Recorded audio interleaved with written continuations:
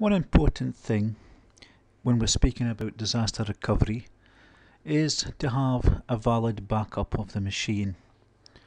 So we'll try to perform a backup on here.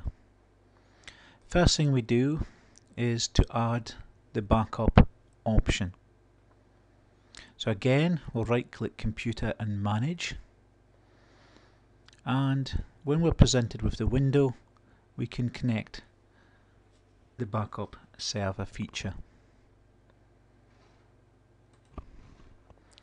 So now that the management console has loaded, we can go to Features, and we want to add a feature.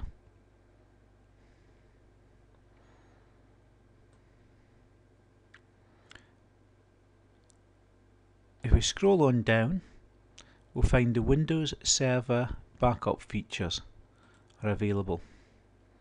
We only need the Windows Server backup. We're not going to use the command line tools. So again, we'll do Next and install the package. And there we have it installed.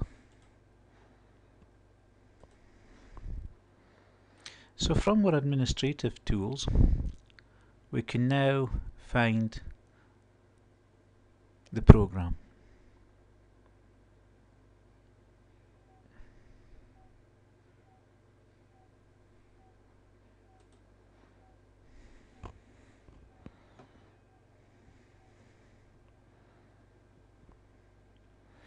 As you can see, we have no activity listed on here. So we will need to create a new backup. We'll schedule one to run in a few minutes. So we'll back up with a schedule, and we'll follow the wizard through. We'll back up the full server, and we'll start it in a few moments time. So we'll start 23:30. With several places we can back up to. We could back up to a hard drive that's only used for backups. We can back up to a shared folder over the network. The one we're going to do is back up onto the volumes we created earlier. So what we'll do is we'll add in our RAID volume.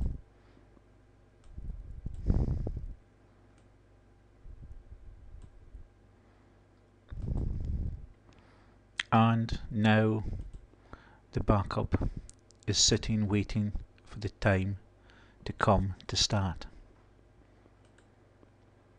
One of the things you can do is configure the performance settings.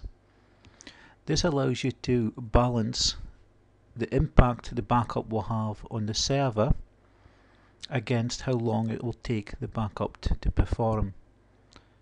We can, for instance, choose a faster backup performance, but this will impact the performance of the server.